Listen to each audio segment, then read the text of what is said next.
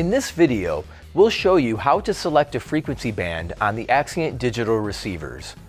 Once we've selected a band, we'll scan to find a clear frequency and then sync a transmitter to the receiver to form an audio channel.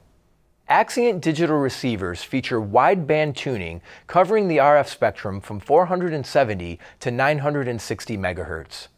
Receivers are available in 3 different tuning ranges. For each receiver, the tuning range is organized into specific bands that match the bands of Axient Digital transmitters. In this example, we're using a G57 transmitter, so we'll need to set the receiver band to match. Navigate to the RF band menu and select G57. Press Enter to save.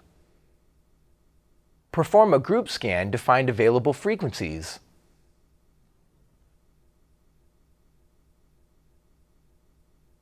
Select Deploy to assign the frequencies to the receiver channels.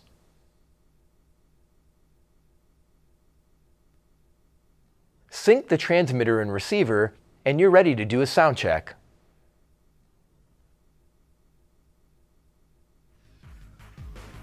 Consider using Wireless Workbench or an Axient Spectrum Manager if you need to work with higher channel counts or multiple frequency bands. For additional training and setup information, visit Shure.com.